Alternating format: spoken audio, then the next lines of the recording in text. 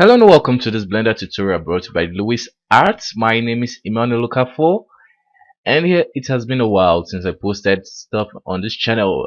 That's because of I just finished my exam, so I've been engaged with school, so I had to give it more time. But I'm done, and today I'll be showing you guys the new hair feature which Blender offers in 2.74. Okay. So let's start up. I want to do two things here. I want to show you guys a trick of using the X mirror in the hair tool setting. So I'm just quickly creating a plane with symmetry. Okay, I'll just move this along.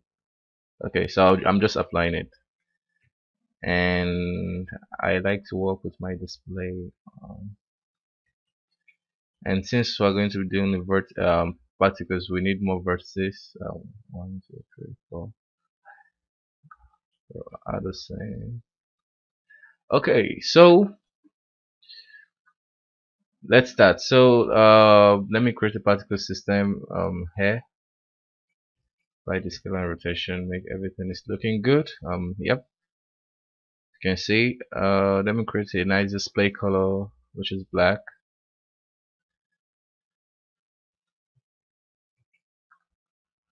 Hmm. Yes.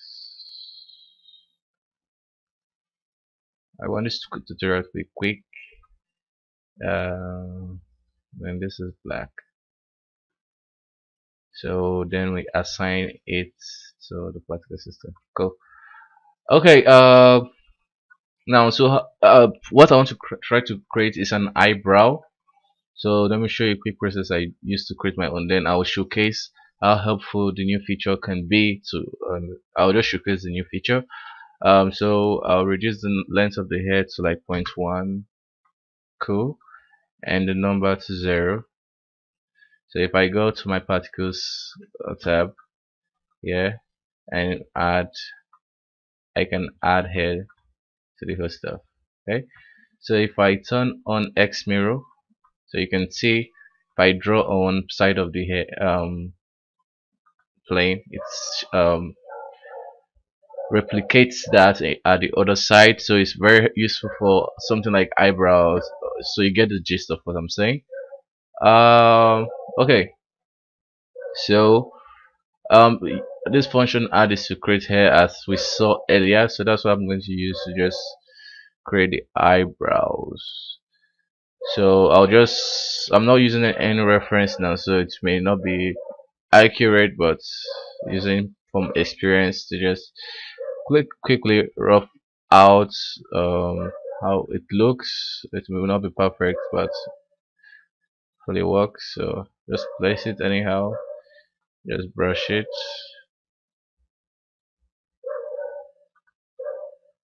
uh,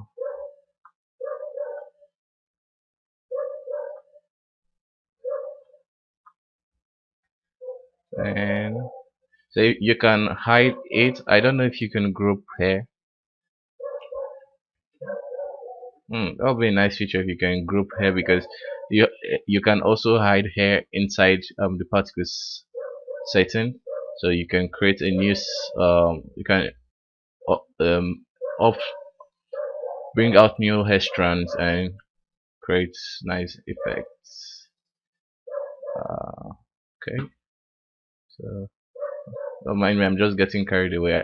I enjoy creating hairs, like doing this part is very I enjoy doing this part of the hair creation process, just drawing stuff out and combing it.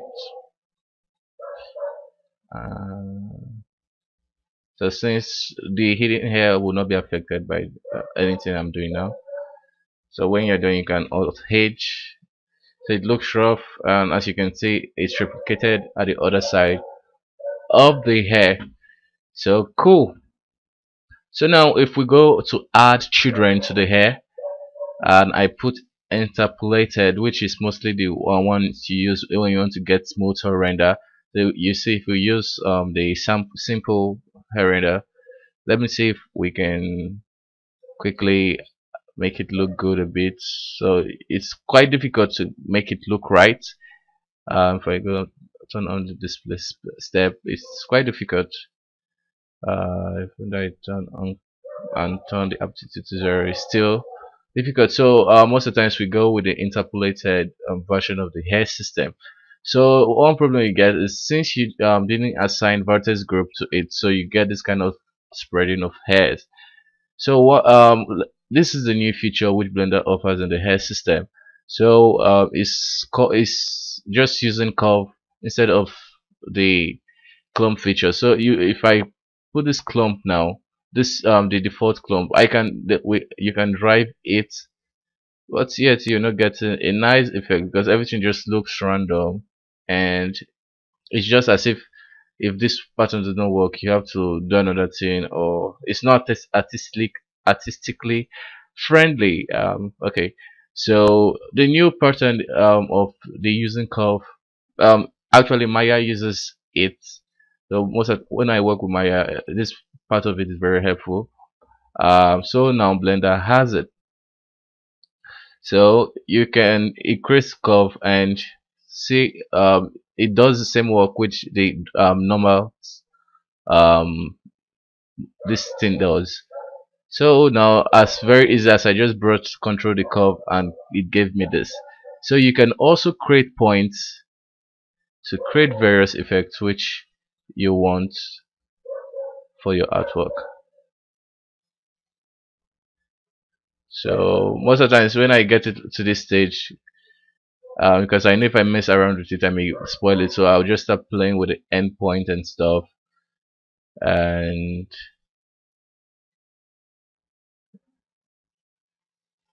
yeah, and let me see, I turn down the children. So you get the gist of it. That's using it, and it also offers um yeah. So that's the curve setting in Blender. So another famous one is the shape cuts. So I will show you how you do that if I quickly okay, just paint on Susan, just the hair cap.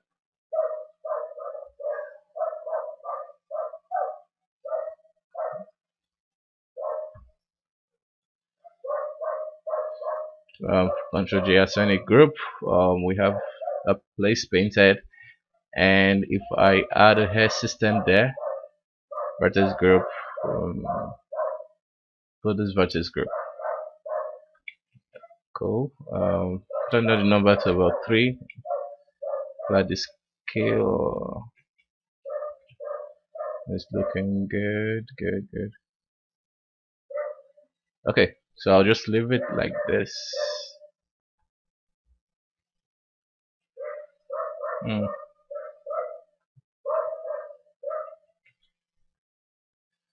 So this is looking complex for now. Let me just use a simple sphere because that will take time to achieve what I want to achieve. So let's just use a simple sphere to do this one.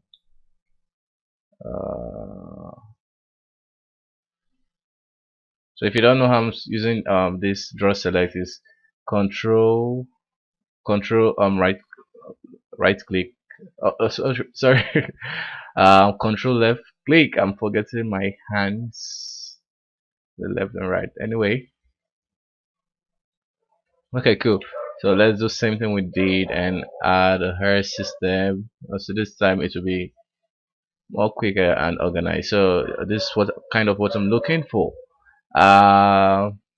So I'm quickly creating a shape. If I delete my and isolate this object, so let's quickly create a shape out of this sphere. So my symmetry is turned on by default, so I'll just quickly rough out some hairstyle. So this feature was used is being used in the gooseberry project, and that's why it seems useful for artists, which I've not gotten a hint of it, but I'm just showing you how you can use it. Maybe in your own time you'll be lucky to see the use yet. So let's say this stuff. Okay, let me move this one and go back to the scene. So it's looking cool. So if you, I anyway, let me continue.